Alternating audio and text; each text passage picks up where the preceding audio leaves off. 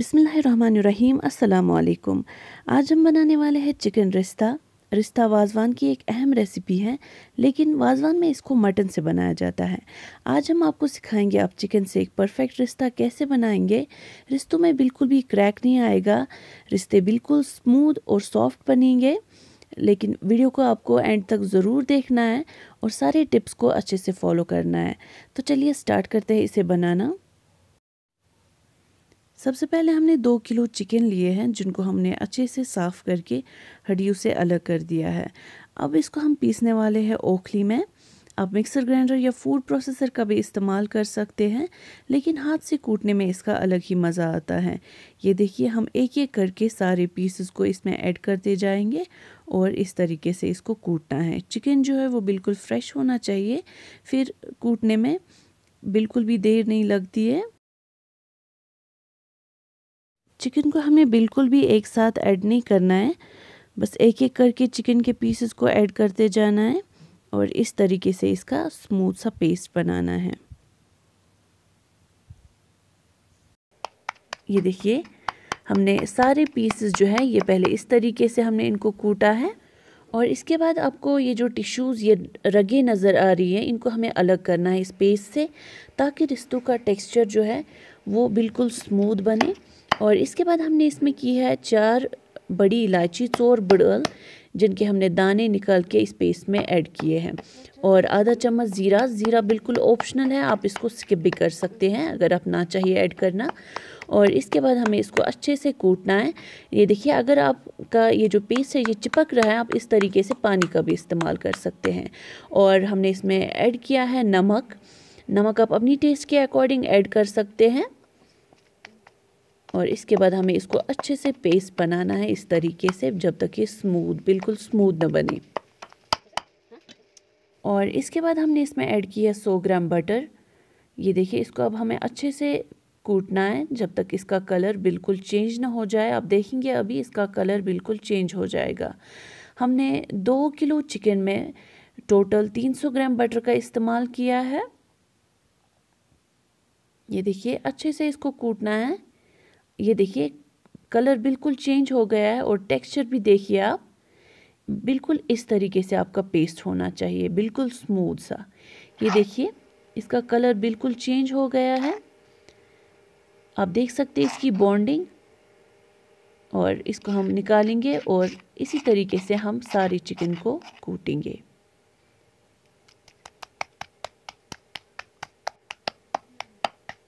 ये देखिए, हमने सारे चिकन का पेस्ट अच्छे से बना दिया है। अब हम इसको रखने वाले हैं रेस्ट पे आधे या 1 घंटे के लिए। आप बाहर या रेफ्रिजरेटर में भी रख सकते हैं।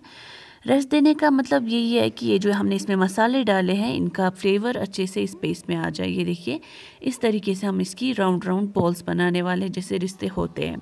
इसको कोशिश करना है, हमें इसको बिल्कुल स्मूथ बनाना है, जिसके लिए हमने थोड़ा सा पानी लिया है और हमने हाथों को इसी में डिप करके ये इसको रिश्तों को स्मूथ किया है इस तरीके से। ये देखिए, रिश्ता बनाने के बाद हमें इसको पानी में डालना है, गर्म पानी में। हमने अभी चूल्हे को ऑन नहीं किया है, अभी ये ऑफ है। और इसके बाद हम ये जो धीरे धीरे करके सारे रिश्ते हम इसमें ऐड करेंगे।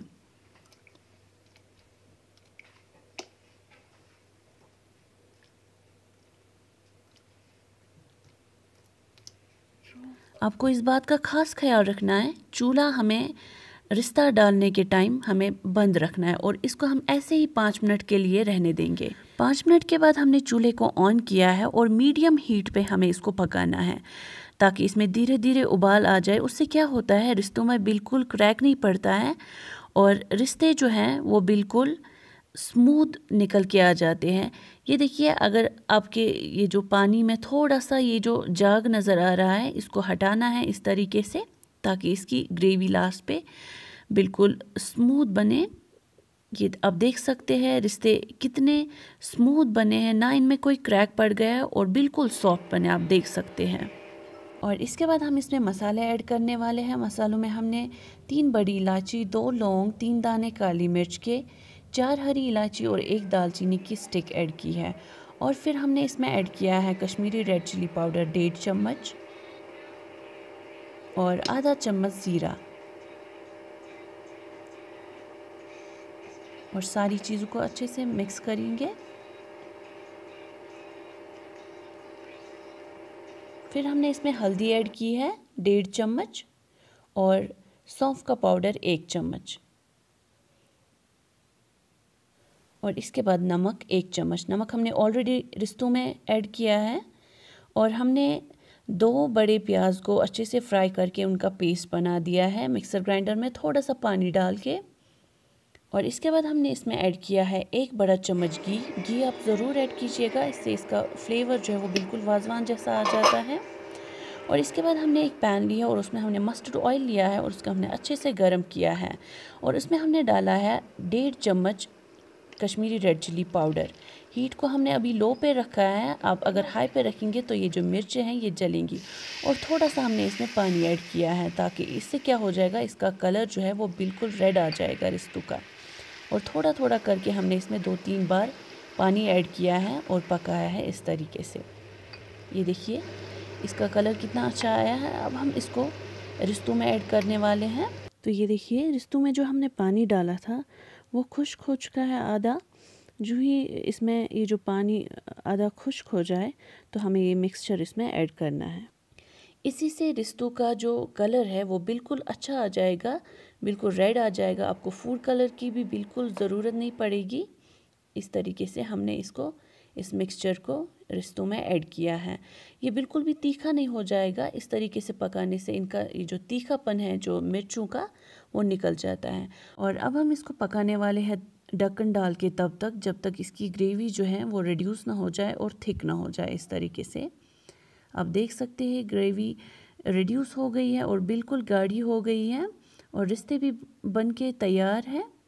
अब देख सकते हैं इनका कलर कितना अच्छा है। हमने इसमें कोई भी फूड कलर का इस्तेमाल नहीं किया है।